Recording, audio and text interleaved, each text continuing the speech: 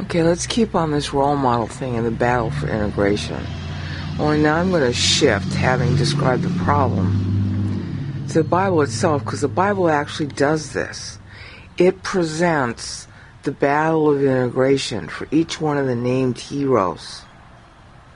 And we're not paying enough attention to the kinds of things that are said and left out to notice that this is the story that God's telling. The whole message of the Bible is, hi, yes, you're putz, and God remakes you. Okay, but what does that mean? What does it mean to be Christ-like? And, of course, tainted as we are with all of our stereotypes, we think that being Christ-like is you do good deeds and you're always nice and you never swear or drink or all the other stupid things, okay, that people think are spiritual. They're not spiritual. And we don't recognize that the Bible never, how do you want to call it, confirms our stereotypes. It's got a whole different story it tells. But we don't really pay attention to it, so we don't notice. Okay, and I've told this story before, but now look at the same facts from the idea that God is telling you role models. We kind of get that part. But what does that mean in God's eyes, in God's words, in God's story, and why is He telling you this story about somebody else? Okay, first role model, Adam. Well, actually, first role model is Satan, but you don't find out about him till later. First role model we learn about is Adam and the woman. And what are you told? Adam runs around naming the animals. And there's nobody but him and the animals and God. That's all you know. So he's not telling you anything about what's going on in Adam's head. Until the day when God says, well, he's being sort of sarcastic. Where is there anybody that's, of the same kind as Adam? There isn't anybody, is it? Well, I better make a helper for Adam. It's really funny, actually.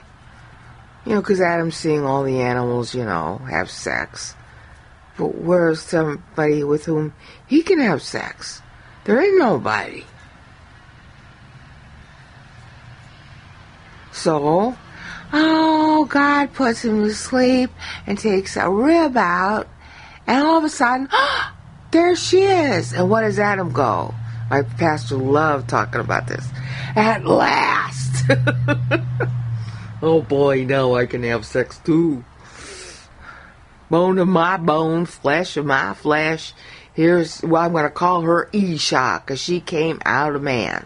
Which is funny, because the word for man in Hebrew is Ish. The A ending makes it feminine now. A feminine now. Isha, okay? So it's really very witty in the Hebrew. Coming out of man. You don't get that? See, he goes into her with what? His phallus. And she's coming out of man from the rib, so he's going into her. It's a sexual analogy. And of course, her first kid, she names after his phallus. Cain means spear. Now, do I have to explain what a spear does? Okay? It's very sexual. This is not, that's why they don't teach you this stuff in the pulpits, because, sex is verboten. Okay, but then you miss a whole side of God's humor. Okay? This is just so different a story from what they teach you in Sunday school. And it's really God's Word. And of course, somebody's going to say in one of the comments, oh, you're being dirty, Brina. God invented sex. Get used to it or get out. Okay? I don't do it. I'm by myself. I'm not getting married.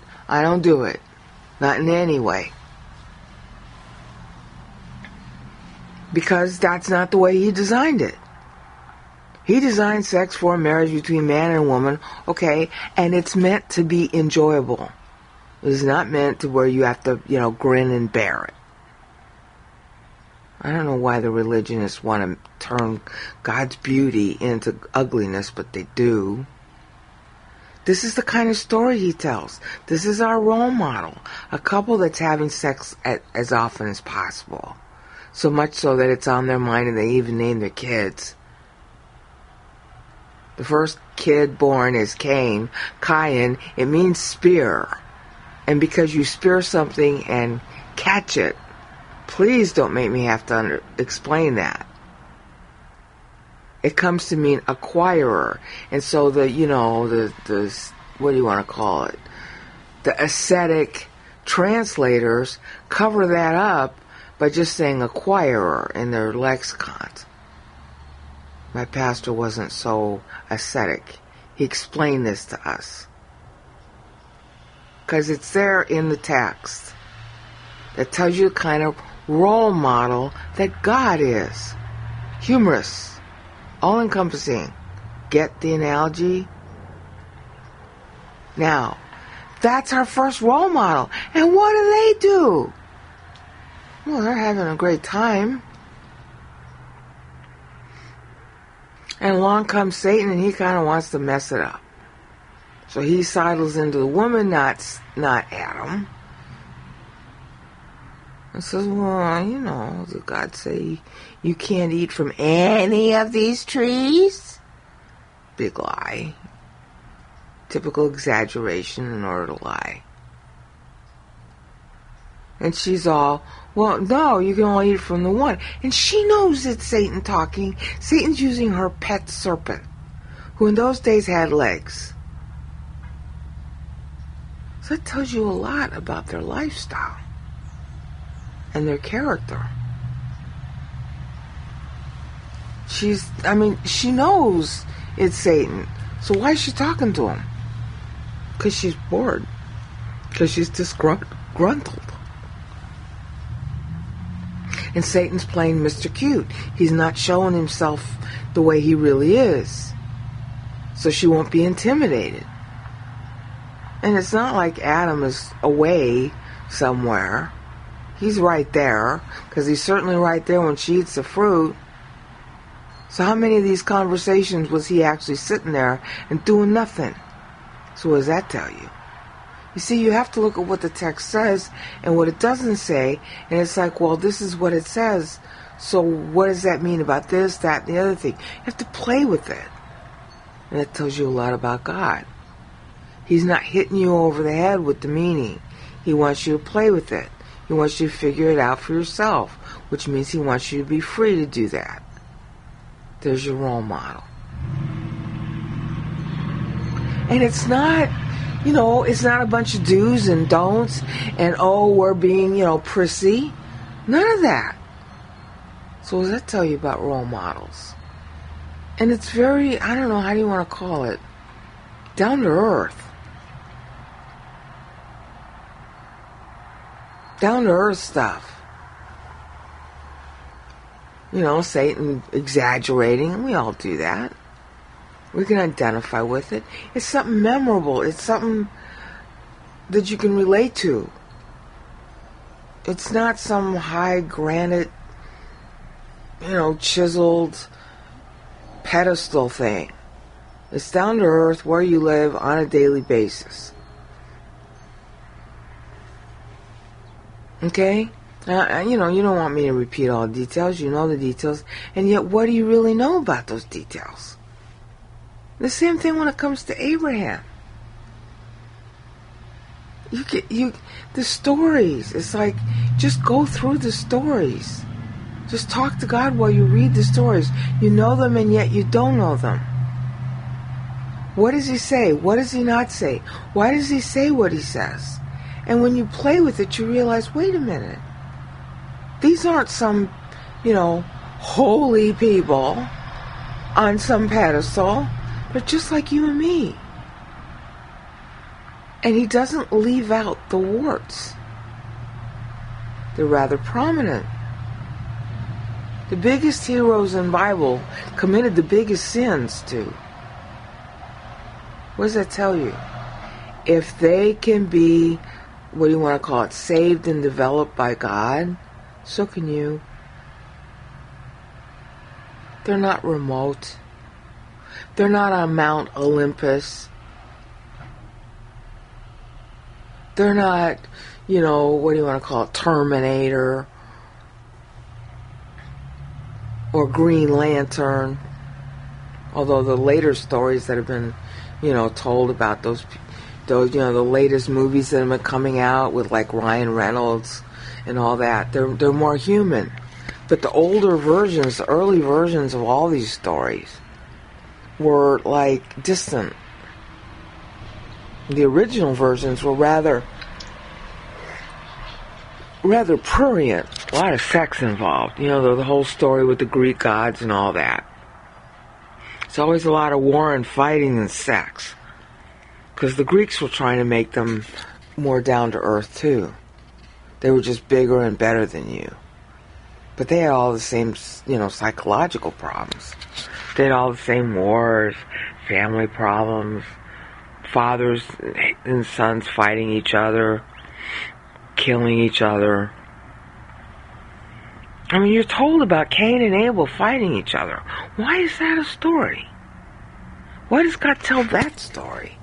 According to Christians and what they think the Christian life is, their stereotype is that everybody should be sitting on harps in heaven, all singing to each other. Where is that in the Bible?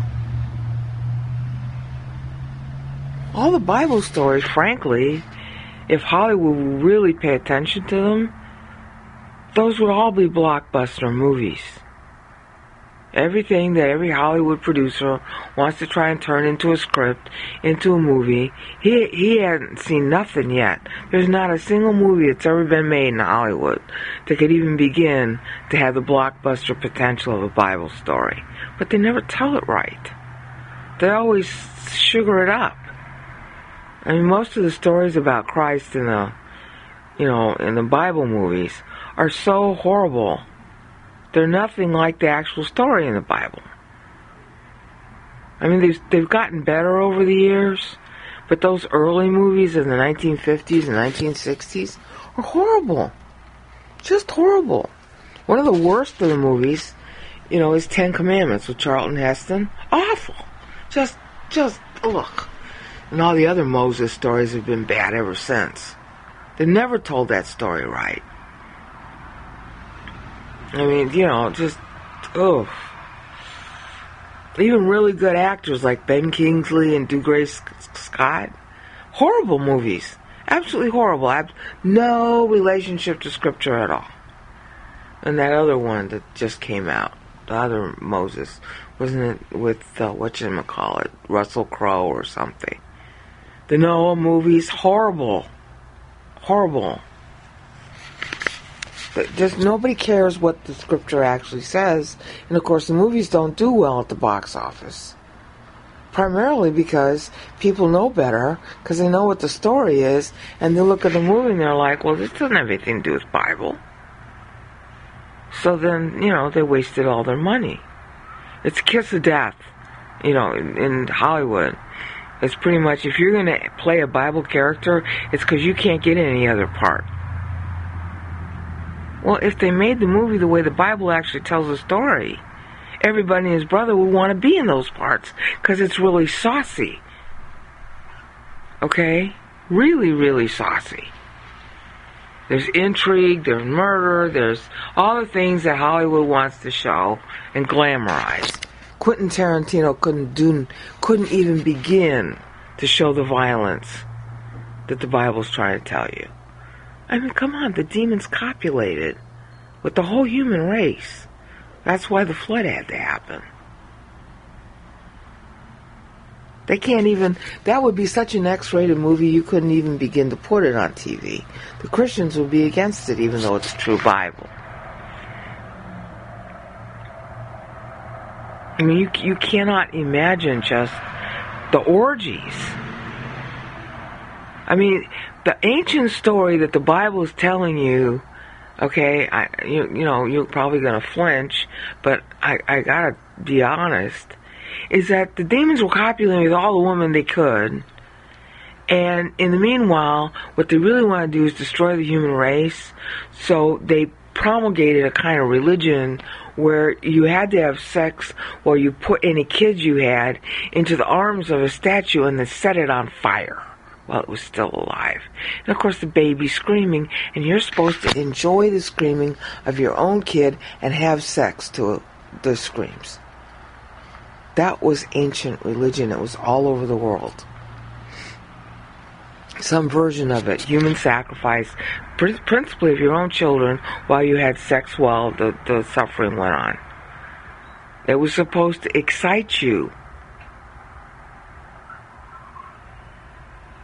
In Greek religion in particular, it was whether it was homosexual or heterosexual, it was both.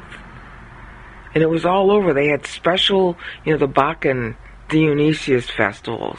They had special festivals, and everybody was supposed to have sex with everybody else. They did a play in it called Ion by Euripides, and Paul plays on that whole play. He built the whole book of Ephesians around that play.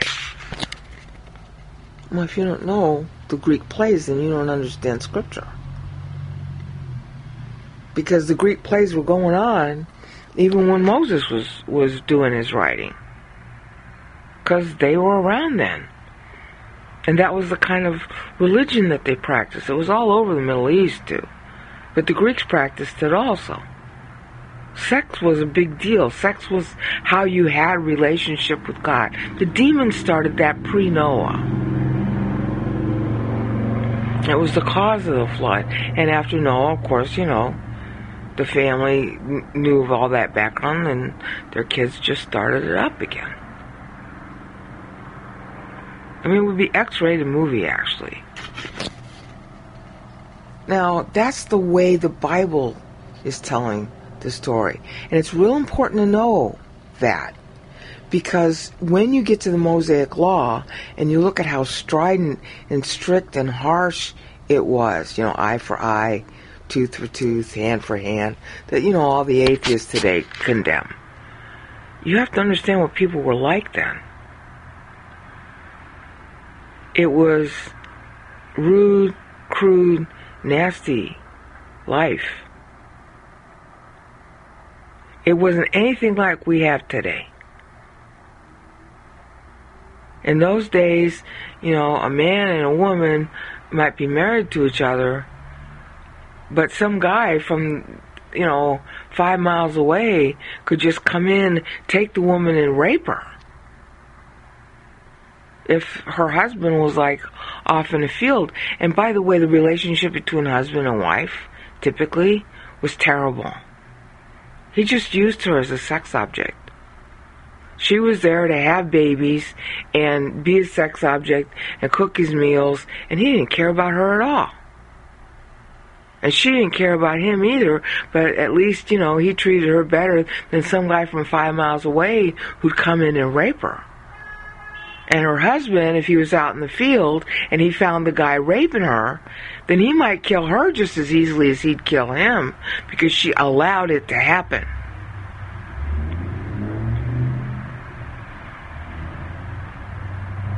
And people would just, they'd be wandering around looking for somebody they could steal from, looking for somebody to rape, looking for somebody to peel their skin off.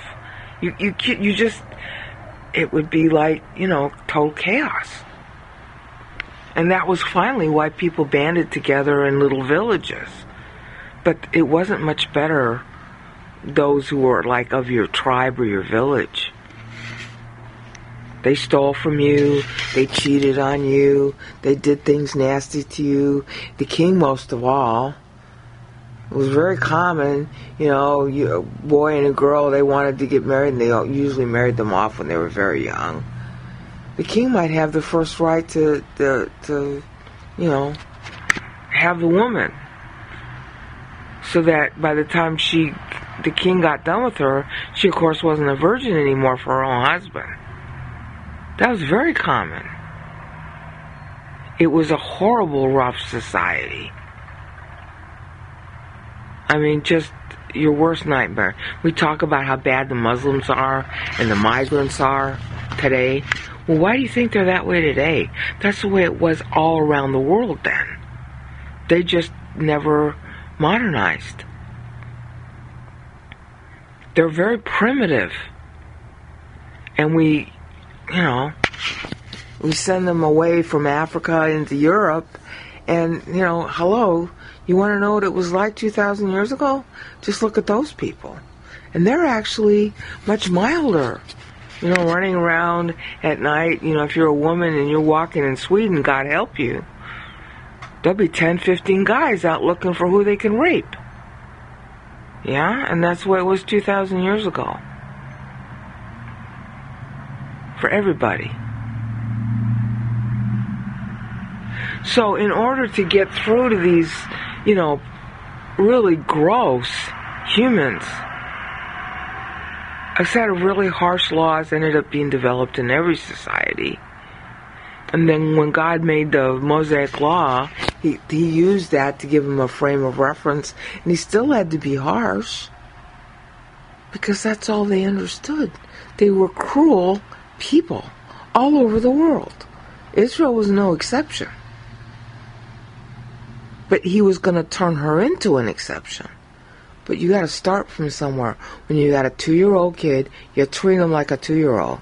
No, you can't do this. Yes, you can do that. They don't know why. Do, don't. Do, don't. Do, don't. And hopefully they grow up a little. They grow up a little. And then you can ease off a little and ease off a little. And they start to do things based on reasonings and values rather than do, don't. The whole human race was like that.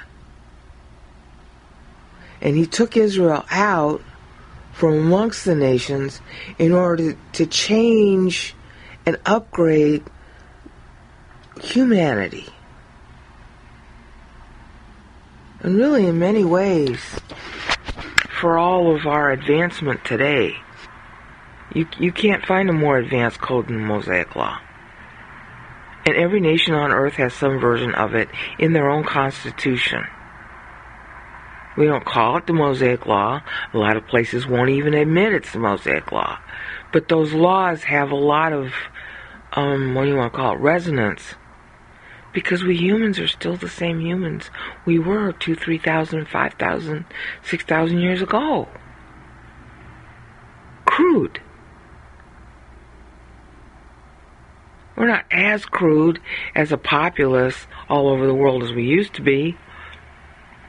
But we're pretty crude. Look at the rape, the theft, the murder that we all do. It's nowhere near as bad as it was 2,000 years ago. And in certain ways, they were more civilized than we are now. The point I'm trying to make here is that when you're talking about role model, in the Bible, that's what it's presenting. But what's the role and what's the model? It's not what we expect. We hallucinate what the Bible's saying rather than look at it. The role was, hi, you're just a little bit above a brute animal by nature. And all throughout human history, God brings you up, brings you up, brings you up, brings you up, so that you can start to have values and relate to Him. But most humans won't do that. Okay, but still, there's some kind of progress that humans can go through where they can better relate to each other instead of just kicking each other or beating each other or hurting each other or stealing from each other or raping each other or just saying my tribe versus your tribe, my God versus your God. I mean, how childish do you have to be? But that's how we are. So the whole, what we call the history of civilization, is basically a gradual abandonment of the crass. I don't like what you say, so I kill you. What kind of relationship is that? How about, I don't like what you say, so I argue with you? Or I don't like what you say, so I walk away? Or I don't like what you say, so I try to, persuade you to something else? And we call all those latter ideas more civilized. Yeah, they are. But in early society, that's not how people related to each other. Now, therefore, we learn by reading the Bible, if we pay attention, that the role of humans vis-a-vis other humans was crass and low and animalistic. And as time passed, it got less so, primarily because God inserted himself into society. Hi, I'm God. If you want to know me, you can. And some of them said yes, and most of them said no. But of those who said yes, well, they started to have better lives. And those who said no were looking at those who said yes. And the ones that said no said, well, you know what, I kind of like those better lives. So they started mimicking, aping, see, role model. The unbelievers aped the behaviors of the believers. The believers were learning those behaviors from God. And so the unbelievers benefited, even if they didn't believe in God, by aping the behaviors of the believers. And that's still going on now. Basically, where we're at as a whole human race today is based on all that. Now, of course, the unbeliever won't admit that. But to prove it, all you have to do is look at the constitutions and the laws of every country on this planet. It's all of it some version of the Mosaic Law. They'll argue it's not, but it is. Don't murder, don't steal, don't dishonor your parents. I mean, come on. And they say, well, but a lot of those laws predated the Mosaic Law. Yeah, and who gave those laws out in the first place? Not humans. God. And, the atheists will dispute that. But you know better. So the progress of the human race, even when they don't believe in God, is due to the role model of those who did believe in him. And that's where all these, what we would think of as instincts, that's where they came from. Because without them, man quickly develops into animalistic behavior. Well, you can dispute that if you want. But the role model idea that God's then presenting is very human, very basic, very much down to earth. Hi, this is how you live. And therefore an Abraham or a Moses or a Paul, you see both their good points and their bad points. You see their high moments with God and their low moments. And the funny thing is that you can't name one good deed.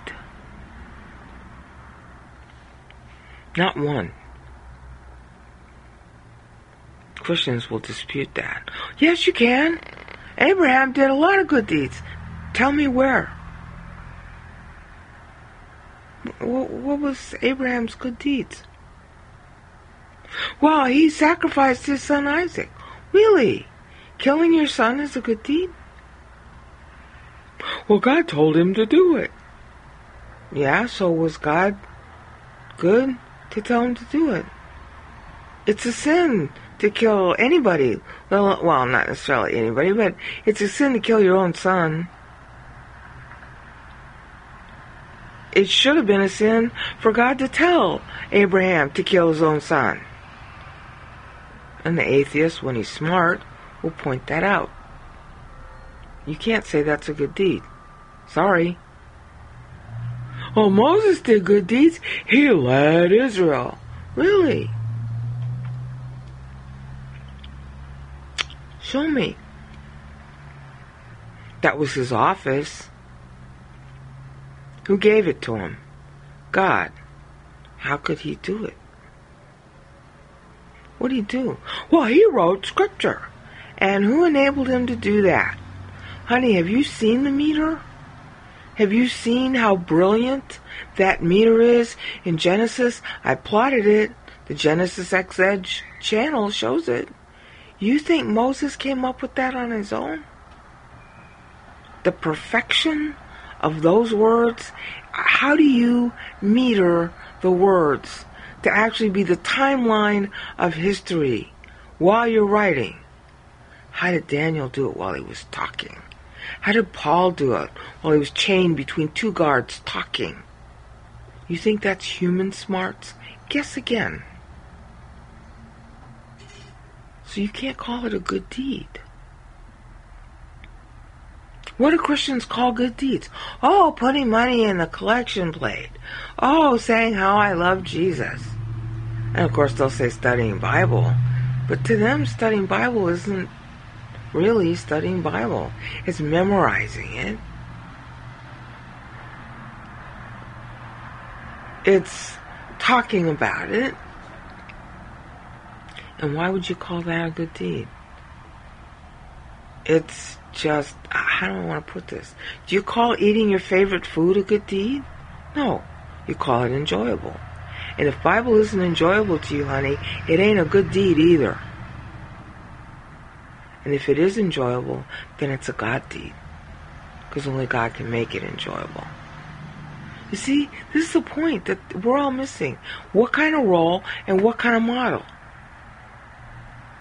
And what is the advertisement that God is making? Hi, it's enjoyable to have a relationship with me.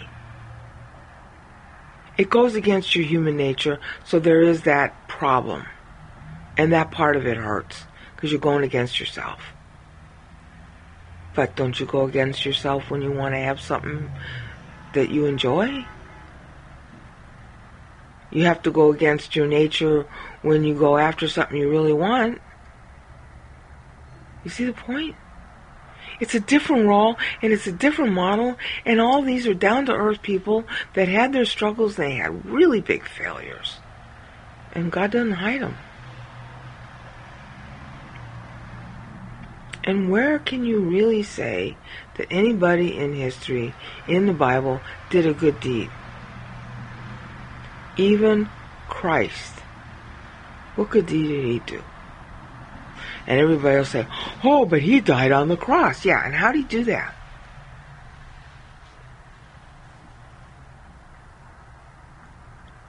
Well, he allowed himself to be on the cross. He paid for sins. How did he do that?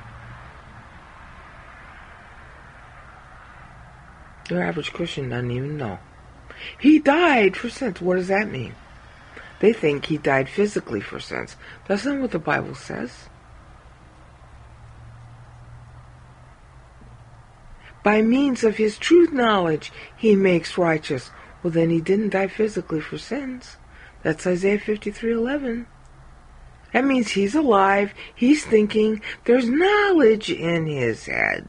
And it's the knowledge in his head that paid for sins. Well, how'd that knowledge get there? Well, we know in John 14, God the Holy Spirit put it there. Okay, then it's not a good deed by Christ. He agreed to it. But why wouldn't you agree to something that's good? How can you take credit for the good that you get from somebody else?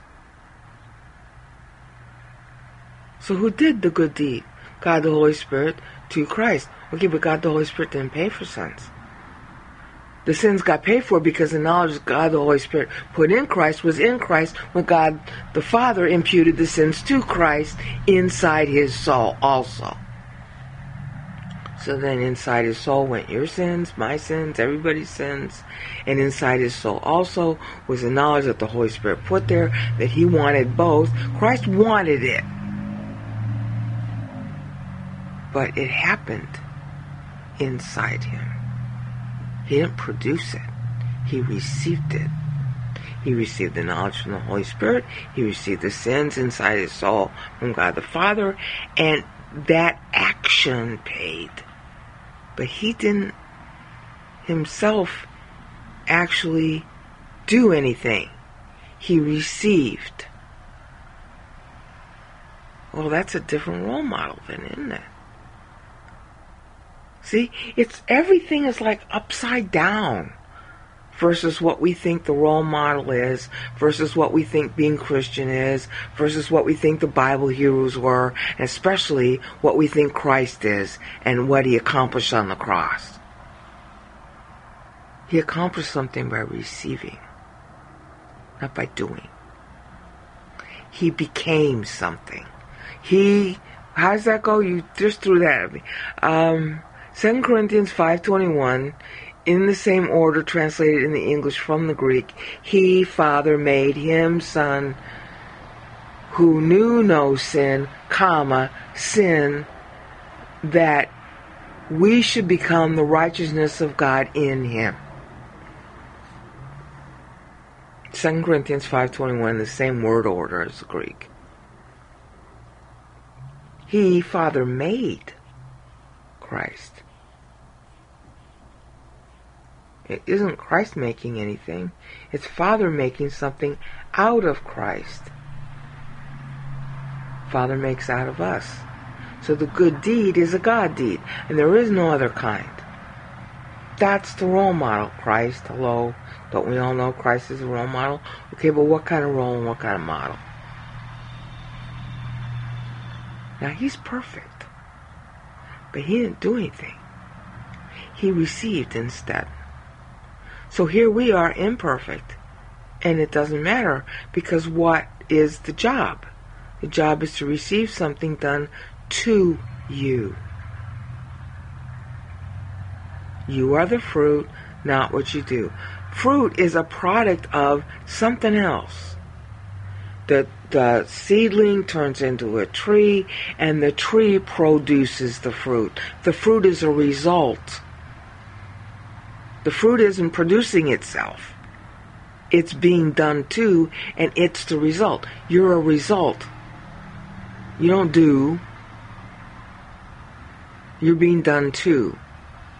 The fruit is you. God is producing you, not you producing. See, Christianity's got everything totally reversed. So yes, these Bible heroes are role models. What kind of role and what kind of model? Role, be done to. Model, be done to. And therefore, all the warts need to be presented and shown so that you can see, oh, it happened to them, so it happened to me. It happened to Christ, so it happens to me. And, the warts help you understand, the vicissitudes of being human.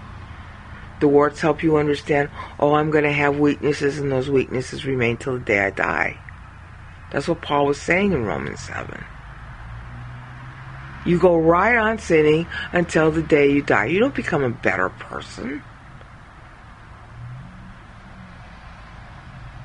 God does something to you alongside the rest of you. You're you. You have your strengths, you have your weaknesses, you have your good points, you have your bad points. You have things about you attractive and unattractive. And of course that's all relative, and that's all, perceptible. And, people say you're attractive and you don't regard it that way. Or one person says, well, you're attractive because of blah, blah, blah. And another person finds that very same thing unattractive. So who cares? But right alongside all that is what God is doing to you. Wheat and tares, growing up together. Then you die. And the part that God made, wow, that's gold, silver, precious stones. And the part that you made gets burned in the fire. 1 Corinthians 3. Fire is a sort of metaphor. It's not real. End of story. So there's your role model. You're a putz, and you keep on being one. Right alongside, just like, the putz part is like sins coming into Christ. And then the divine knowledge part that the Holy Spirit put in him, well, that's the divine knowledge part that the Holy Spirit puts in you. Right alongside. Difference is, the sin that's in you is your own. It's not imputed. It's your own. There you go. So, think over that. Talk to God about it. The big thing to understand is, yes, you're a role model, but what kind of role and what kind of model? And then look at the Bible and ask the same question. In each of these Bible people, Abraham, Moses, David, Hezekiah, Balaam, what kind of role, what kind of model, what kind of story is the Bible telling, and what constitutes a good deed? Because where are they? Peace out.